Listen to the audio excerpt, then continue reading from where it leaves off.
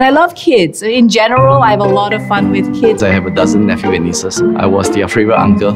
I have been behind the mic and held an audience of 5,000. I think we're going to have a fun session. Being a leader of my own company, of course, you have to be confident. So likewise, I'll bring that confidence here. I'm not quite sure what to expect. I mean, how hard can it be, right? So once upon a time, there was a little man.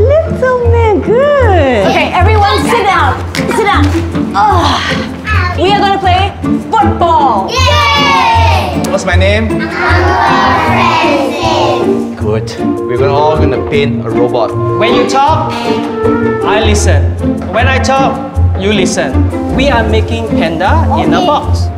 What is panda? Panda is a bear. See? We'll do the mouse. We'll do the mouse. If you give a mouse... Oh. Hang on. No. We haven't started. One ball. I got ball. Cannot eat your food yet. You're supposed to bring home for dinner, remember?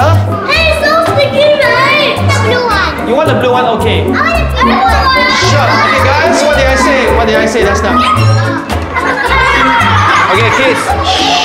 Focus on your painting.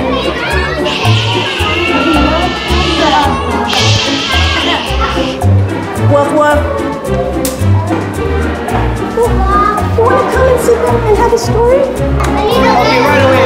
Okay, who needs help? Put up a hand. For everybody. Come on.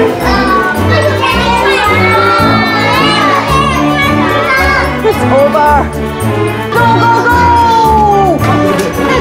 Don't go there. You have to go there.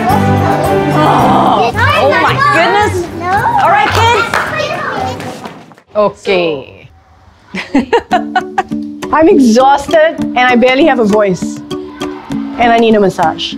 I was having a lot of fun, but after a while it gets a little bit tiring. Felt like it was a war zone, and I ran a marathon.